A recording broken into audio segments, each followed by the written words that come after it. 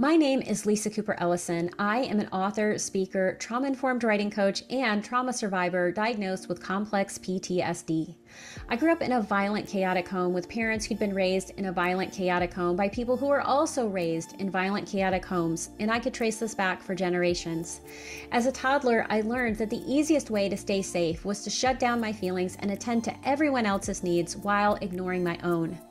By the time I started kindergarten, people-pleasing was a big part of who I was, and most of the time, I couldn't tell you what I wanted or how I felt. But when I turned 8, something magical happened. The Judy Blume diary showed up at my school's Scholastic Book Fair, and because it was almost my birthday, my mom let me order one. In the opening pages of the diary, Judy said that she'd created it in response to the readers she'd met who'd often say they had no one to talk to. She promised that this was a safe place where I could record what I was thinking and feeling. Well, I'd gotten to a place where I trusted no one. Something inside me said to trust this book. So I did. And when I filled the pages of that diary, I got another.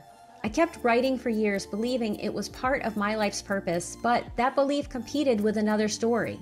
One that said I didn't have what it took to be successful. I wasn't smart enough or talented enough or whole enough to do this. So even though I had a lifelong dream of being a writer and writing instructor, I pursued other careers. But dreams deferred have a way of finding you. In 2012, a complicated case of Lyme disease stole everything I cared about. Not just my career as a mental health counselor, but my energy, vitality, and my ability to think, function. I couldn't even read a book. As I wandered around in a fog of pain and flu-like symptoms, something told me writing could save me.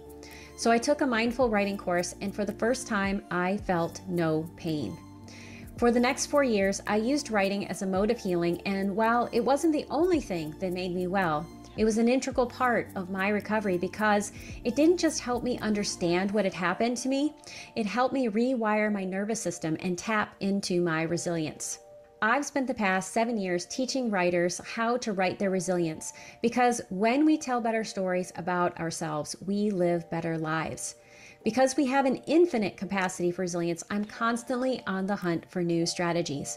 And I'm fascinated by the way people use their resilience to write into their darkness and create stories that open our hearts and make us braver humans.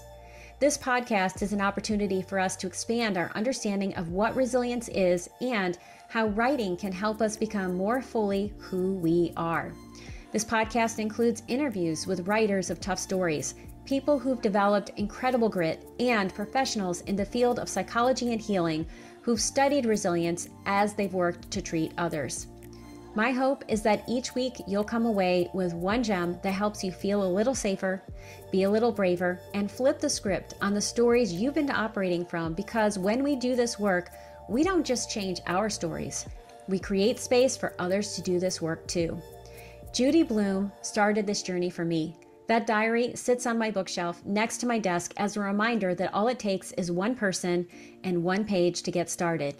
My name is Lisa Cooper Ellison. I'm a resilient writer, and I want you to be one too.